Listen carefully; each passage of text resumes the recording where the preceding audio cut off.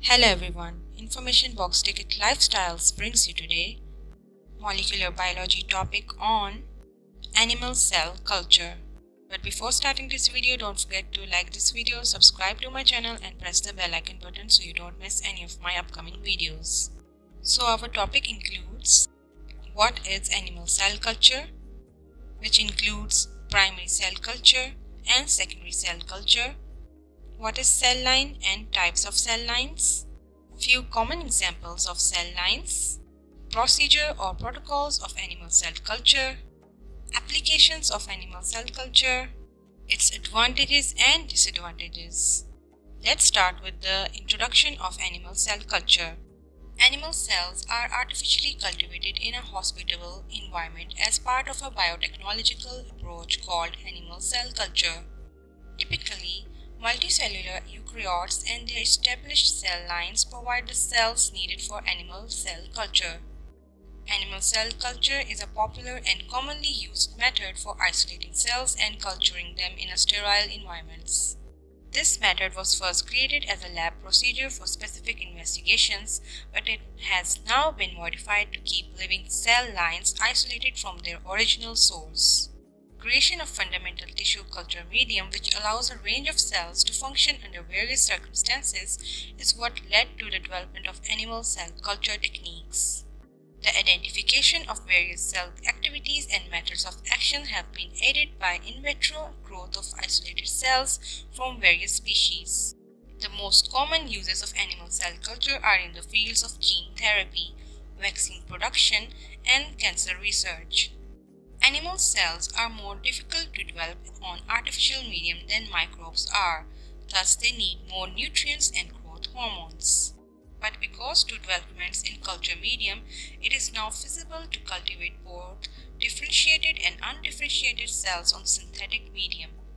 Animal cell cultures may be created using a variety of cell types, and complicated organs can also be employed to start in vitro organ cultivation. Cells, tissues, or organs can all be employed in a culture process, depending on the technique's initial purpose. Let's go through into the types of animal cell culture. Depending on how many cell divisions occur during the procedure, animal cell cultures may be split into two main categories. Number 1, primary cell culture, and number 2, secondary cell culture. Let's understand what is primary cell culture. Primary cell culture is the initial culture made directly from animal tissue using enzymatic, chemical, or mechanic means of disintegration. The primary cell culture cells develop slowly and retain all the properties of the original tissue or cells. These cultures have the same number of chromosomes as the original cells, since they have taken straight from the source.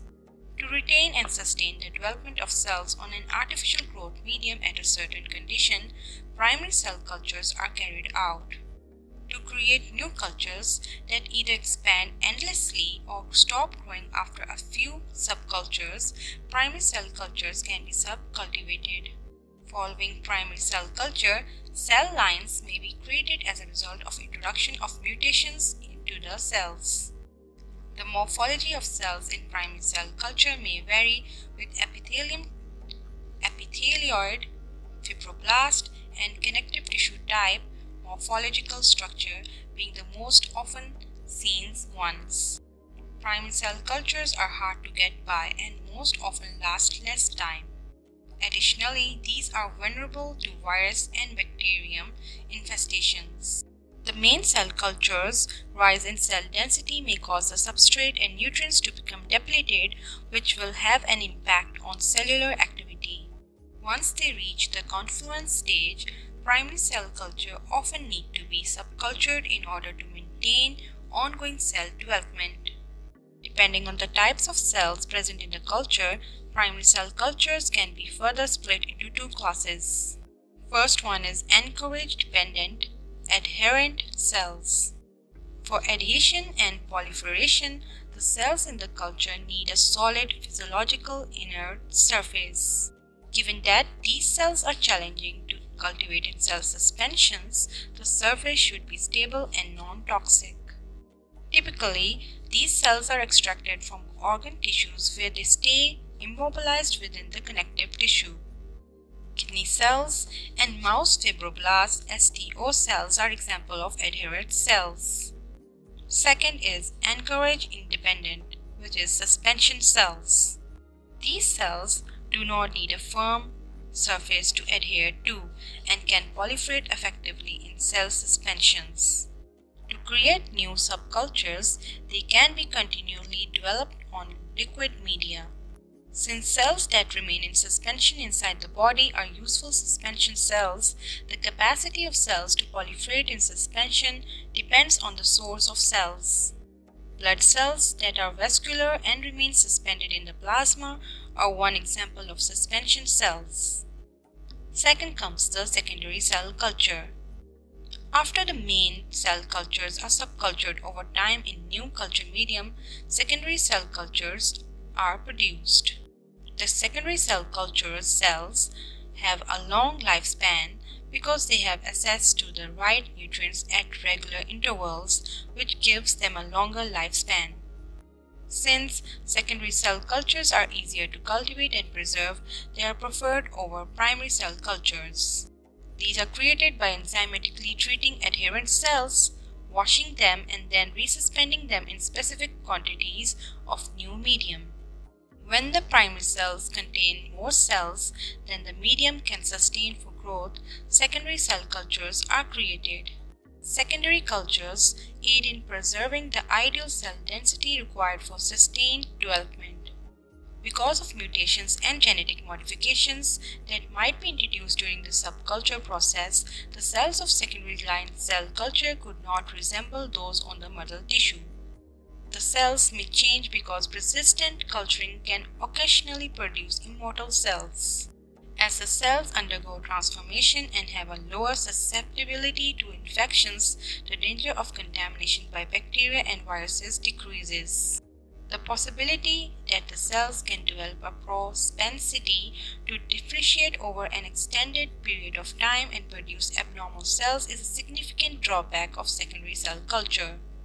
Don't forget to support this channel by subscribing to it. Now let's understand what is cell lines. A cell line is a collection of cells that develop from a primary culture that is made up entirely of one kind of cell. Although the genotype and phenotype of the cells can be changed, cell lines often exhibit functional characteristics that are similar to those of primary cells. Multiple cell lineage with the same or diverse traits make up a cell line. Depending on how the cells develop, cell lines may further split into two types. Number 1 is finite cell lines. Number 2 is continuous cell lines. Let's understand finite cell lines. Finite cell lines are cell lines in which the cultured cells proliferate just a finite number of times before ultimately dying. Before they inevitably die and are no longer able to divide, the cells in the limited cell lines can divide somewhere between 20 and 100 times. Cell lineage, difference, species, cell conditions, and media are only a few of the variables that affect the number of cell divisions and longevity. Cell lines of the finite cell lines develop on solid surfaces as adherent cells. Number 2. Continuous cell lines. Continuous cell lines are those that continue to develop throughout time through further subcultures. The cells in the continuous cell lines multiply more quickly to create a distinct culture. The cells may divide endlessly and are immortal. The cells in continuous cell lines are both tumorigenic and susceptible to genetic transformation. After being exposed to chemical carcinogens or becoming infected with oncogenic viruses, normal primary cell cultures give rise to altered cells. The cells can develop as suspensions on liquid medium and can proliferate to reach larger cell densities. On the culture vessels, these cells can even grow on top of one another to create multi-layered structures. Now let's see a few examples of common cell lines. The following list includes some typical examples of cell lines. Number 1. HeLa cell line. Number 2. HL60 leukemia. Number 3. MCF7 breast cancer cells. Let me give you a brief on HeLa cell lines. With the aid of cervical cancer cells, HeLa cell lines are one of the first human cell lines to be continuously cultured. These cells are utilized in procedures including preclinical drug testing and virus culture, whereas HL60 is a cancer of the blood forming tissue, which is the bone marrow, and is caused due to a non-inherited mutation in the PML gene. The HL60 cell line is a human leukemia cell line that has been used for laboratory research on blood cell formation and physiology. HL60 proliferates continuously in suspension culture in nutrient and antibiotic chemicals. MCF7. It is a human breast cancer cell line with estrogen, progesterone, and glucocorticoid receptors. These cell lines are estrogen responsive and are often used in vitro to study estrogen receptor positive breast cancers. Despite their genomic instability, the sheer amount of existing literature makes MCF7 cells a useful model to understand estrogen receptor and breast cancer biology. Don't forget to support this channel by subscribing. Now let's dive into the procedure or protocol of animal cell culture. Number 1. Growth conditions. Number 2. Primary cell culture. Number 3. Cell taunting. And number 4. Tryptonizing cells. Number 1. Growth conditions. The use of particular culture medium that are more complicated and focused than the fundamental culture medium used for microbial growth is necessary for animal cell culture. Inorganic salts, nitrogen sources, energy sources, vitamins, fat-soluble vitamins, growth factors, and hormones are few of the crucial fundamental elements of the media. Antibiotics and pH buffering devices are occasionally also included. Because various species require different temperatures for cell growth and division, the growth temperature will vary depending on the origin of the cell. Cold-blooded animals grow between 15 degrees Celsius and 25 degrees Celsius, and warm-blooded animal cells may be cultivated at 37 degrees Celsius as the ideal temperature. Number 2. Primary cell culture. Fresh tissues are taken from organs using an aseptic razor, and these tissues are then used to create primary cell cultures. In other instances, proteolytic enzymes or chemical disintegrators are used to remove the cells. To get rid of proteolytic enzymes, buffering liquids is used to wash the resulting cell suspension. The cell suspension is put onto a flat surface such as a sterile petri plate or a culture dish. An adequate culture medium is applied of the cells that may attach to the vessel's space, and they are then incubated at room temperature. Number 3. Cell taunting. The conserved cell culture may need to be employed in successive subcultures. The growth medium where the cells are to be placed is warmed, and the water bath is heated to a temperature of 37 degrees Celsius. The culture vessel is filled with the heated media. The frozen cells in the vial are then taunted in the water bath. The vial is cleaned on the exterior with 70% alcohol after defrosting. After being pipetted into the cell culture vessels, the cell suspension is gently stirred to combine everything. After that, the medium is incubated for an overnight period under the normal growth conditions. Next day, the growing media is changed. Number 4. Tryptonizing cells. Proteolytic enzymes are used in the tryptonization process to remove adherent cells from the surface of the culture medium. When the cells will be employed for passing through, counting, or other operations, it is done. The cells are retrieved once the media has been taken out. Phosphate buffer is then used to wash the cells. The jar is then filled with warm trypsin EDTA to cover the monolayer. To make sure that the monolayer is coated, the jar can be shaken. For 1 to 3 minutes, the vessel is heated to 37 degrees Celsius in a carbon dioxide incubator. The flask is forcefully tapped on the side with the palm of the hand to aid in separation once the vessel has been taken from the incubator. Don't forget to give a like to this video. Applications of animal cell culture.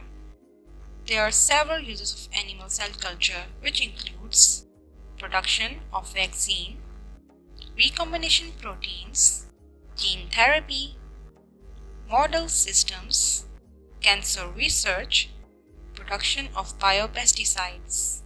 Number 1. Production of vaccines. An essential method for the generation of viral vaccines is animal cell culture. The method has been applied to the creation of recombinant vaccines for poliovirus and hepatitis B. Viral vaccines are produced on a big scale or commercially using immortalized cell lines. Number 2. Recombinant proteins. Recombinant therapeutic proteins such as cytokines, hematopoietic growth factors, hormones, blood products, and enzymes can also be produced using animal cell cultures. Baby hamster kidney and CHO cells are two of the most popular animal cell lines utilized for the synthesis of these proteins. Number 3. Gene therapy. The advancement in gene therapy depend heavily on the development of animal cell culture. To correct these flaws and cure illnesses, cells with dysfunctional genes can be replaced by ones that operate. Number 4. Model systems. Cells grown by the cell cultures can be used as a model system for research into the biology of cells, host-pathogen interactions, medicational effects, and effects brought on by changes in the composition of the cells.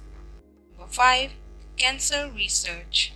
Since cancer cells can also be cultivated, animal cells can be utilized to explore distinctions between cancer cells and normal cells.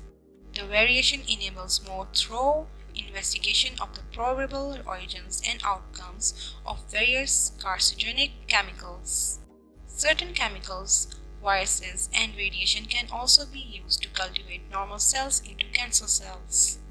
Studies on the effectiveness of cancer treatment methods and medications can also be conducted using cancer cells as test subjects.